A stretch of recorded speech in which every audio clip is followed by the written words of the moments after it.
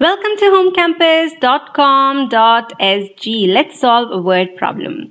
The problem given is Jack donated 1/10 of his income to charity. What percentage of his income did he donate to charity? Well, what we're given is Jack donated 1/10 of his income to charity. Now, we don't know how much income he made, but what we know is he gave 1/10 of his income to charity. So let's make a block that represents his income.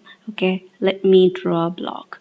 I'm making a big one, and you'll know why I made a big one later on, but for now, just go with the flow. So this is the block of money that is the income that Jack makes. Okay, so Jack has this block of income, and what we know is 1/10 of his income is how much he gave to charity. So if his income is divided into 10 equal parts, then 1 out of those 10 parts is how much he gave to charity, right? Because that would be the fraction 1/10. So let's do that. Let's divide his income into 10 equal parts. So part number 1, part number 2, part number 3, 4, and 5, then 6, 7, 8, 9, and 10. Okay, so let's see. 1 part out of 10 parts is how much he gave to charity. So the blue part is how much he gave to charity, and the rest, 9 parts out of the 10 parts, he kept for himself. Okay, so this is how much he gave to charity. And we know that this is equal to the fraction 1/10. Now let's just suppose that his income was $1,000. Okay, let's just suppose. It really doesn't matter how much he made. We just suppose for now that his income was equal to $1,000. Then if his income was $1,000, then how much did he give to charity? So if his income was $1,000, then each of these 10 parts would be equal to $100, right? When 1,000 is divided by 10 equal parts, then one part or each part is equal to $100. So then the amount that he gave to charity would be equal to $100. And the amount that he kept for himself would be $900, right? So, well, anyway, forget about that. What we have is, we have 1/10. That's the fraction of his income that he gave to charity. Well, it would be good enough to divide this block of income into 10 parts if we were only concerned with fractions. But what we have here is we have to find out the percentage of his income that he gave to charity.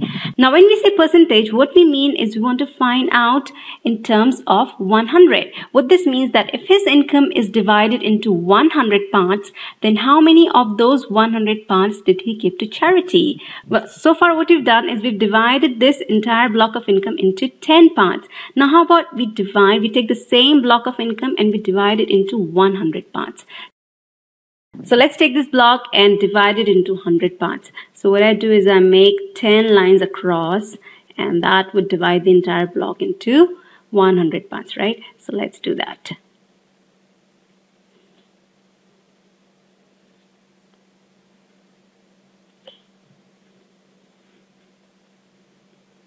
Okay, so we have 50 parts at the top. Let's cut the bottom as well into 50 parts, and that would make a total of 100 parts.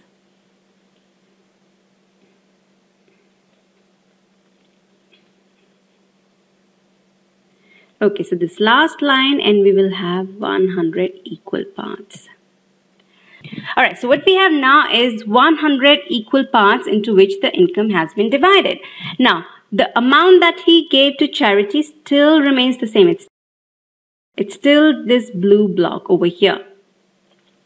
But what we see now is the blue block has also been divided into smaller parts. And how many smaller parts are there? Let's see. There is 1, 2, 3, 4, 5, 6, 7, 8, 9, and 10. Well, there are 100 small little parts in the entire income block, and out of those 100 little parts, these 10 parts is how much he gave to charity.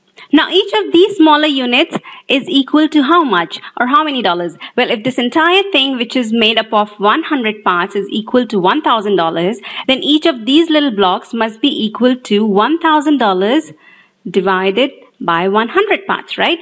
And if you cancel out the zeros, that will give you $10. So each of these little parts is equal to $10, has a value of $10. And we know that there are 10 of these smaller little units. So 10 times $10 is equal to $100. So what we see is the amount that he gave to charity is still equal to $100, regardless of whether we divide the income into 10 parts or 100 parts.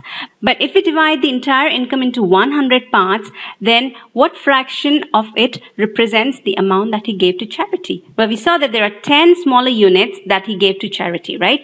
So if he gave 10 out of 100 units to charity, then the new fraction is equal to 10 upon 100.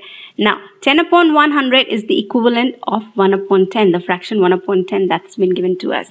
But what we know from here is if we have a fraction that has 100 in its denominator, then that's equal to 10%, right? The numerator times percentage when you have the denominator as 100. So the percentage of his income that he donated to charity is equal to 10%. Now, if you want to find out what percentage of his income he donated to charity without having to draw this big block of income, then what you would do is, let's do that. What you would do is, well, you know that he gave 1/10 of his income to charity.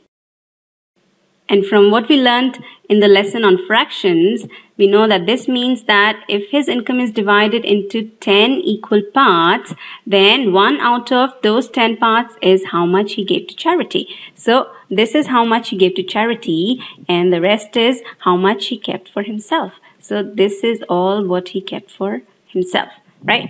Now, let's come back to charity.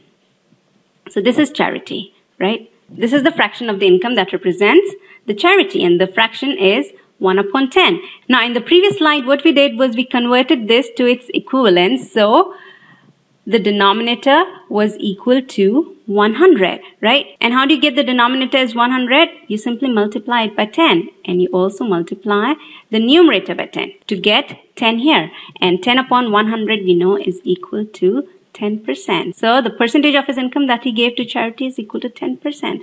That's method number 1. Another method would be to take the fraction 1/10 that's given to you, this fraction 1/10, and multiply it by 100% to convert this number to percentage. And what you do then is you simplify this statement, cancel out the zeros, and what you are left with is you are left with this number 10 over here, and that's equal to 10%. So it's still the same answer, 10%. 10% here, 10% here, and 10% in the previous slide as well. So no matter what method you choose, you still get to the same answer, that's equal to 10%.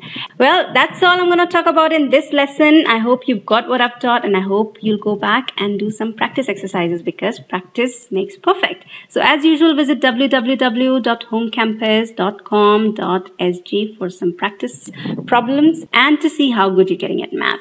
This is M signing off for now. Bye-bye.